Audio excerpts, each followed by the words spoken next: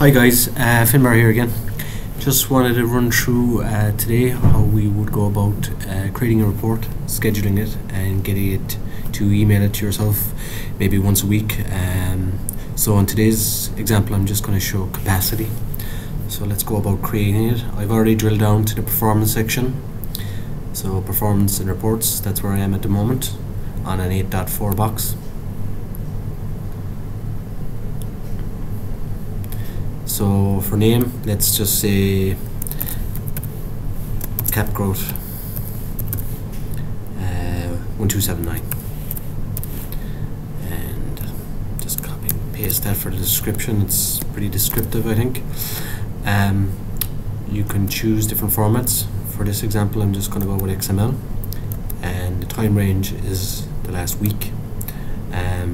So typically people obviously storage admitters, let's say, like to keep a close eye on how their capacity is growing over time. This is a handy way of doing that by allowing you to schedule it to run every week and emailing it to yourself. So I'm going to call this cap growth again, and descriptive the same. I'm going to go next, and it's on an array basis, and I'm going to select the metrics that I want to concentrate on here. So let's effective use capacity, allocated capacity. Just going down through the list to see what we would like to check, what's relevant to us here. And overall compression ratio, that's a nice one to have, I think.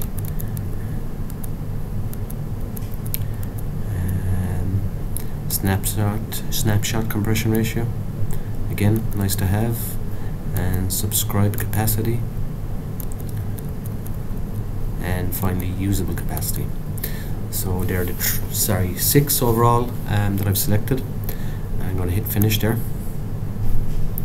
So there we have, you see the title created and the metrics that we have done. So next I'm going to schedule to run. So I want this to run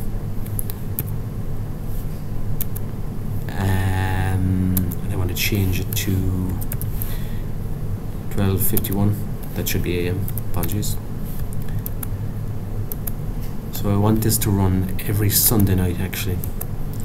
So I'm going to get a weekly report on this emailed into my inbox, and don't forget to, so I've already configured my own email, and I also want to send it to my manager.